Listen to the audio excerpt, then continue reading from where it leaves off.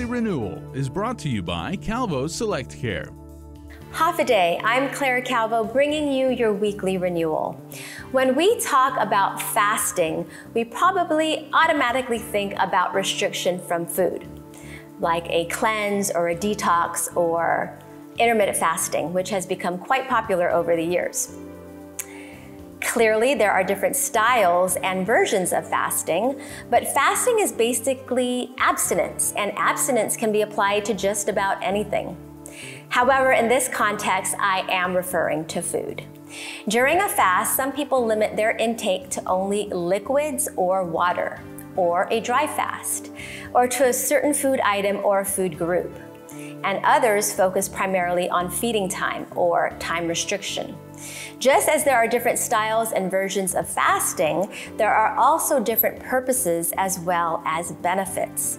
There are myriad benefits of fasting, from physical, mental, all the way down to spiritual.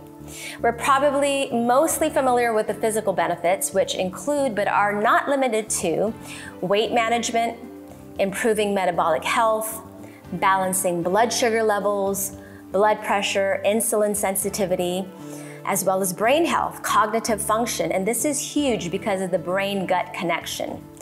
B, D, and F, gut health, the reduction of inflammation, which includes pretty much all the itises, colitis, diverticulitis, sinusitis, and is also considered to be the root of many disease, inflammation that is.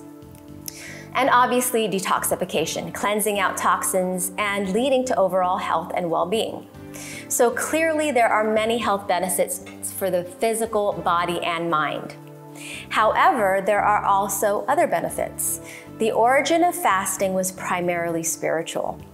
Fasting practices were recorded as far back as 1500 BC with the Vedic, Hindu, and Jainism religions. For many island residents, fasting is an annual part of our Lenten season, the weeks leading up to Easter. Some abstain from certain food items and others entire meals. As far back as I could remember, there have always been Lent specials at most local restaurants, which were basically void of meat. However, Catholics are not alone in this practice. Most religions practice some form of fasting for spiritual purposes. Other than Christianity, practitioners of Islam, Buddhism, Hinduism, Judaism, Taoism, and Jainism recognize and practice fasting during specific times of the year, like Lent, Ramadan, or Yom Kippur, or as a regular weekly practice. Albeit different styles of fasting, the inspiration and purpose are similar: developing spiritual strength and self-mastery, enhancing prayer, obtaining spiritual guidance, and deepening the connection to God. So whatever the reason or the season, springtime is always a great time for a fast, a great time to reset. And locally, we have a few groups, support groups, and places that offer cleanses and detoxes, such as Dr. Hornucci's Wellness Clinic, SDA, I know Ignite as well has cleansing programs, as well as Synergy Studios. So if you would like to check them out, you could go to these different establishments, maybe check online.